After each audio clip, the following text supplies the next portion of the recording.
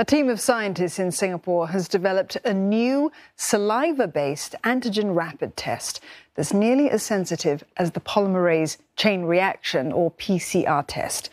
And it's a lot less uncomfortable. Now, unlike other saliva-based tests, this self-test kit's sensitivity won't be compromised even after eating or drinking. And that's because it uses a special technique which can detect COVID-19 infection even at low viral loads.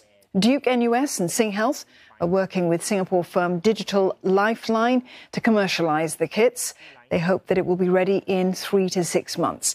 The team says that their kits will also be able to deal with emerging coronavirus variants. This is because they contain ACE2 protein, which is found in the human body. It's what the virus hooks onto to infect human cells. Delta and Omicron have evolved to stick to ACE2 better, and that's how they've become more infectious, right? Because the ACE2 is the lock, and the spike of these viruses are the key. And as the key gets smoother to get slot into the lock, then the virus gets in more readily, right? So as the virus evolves over time in the future to become even more infectious, then the likelihood is that that key will become even more effective in slotting into ACE2.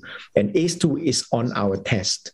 So in other words, as the virus evolves to become more infectious, our test will be even better in diagnosing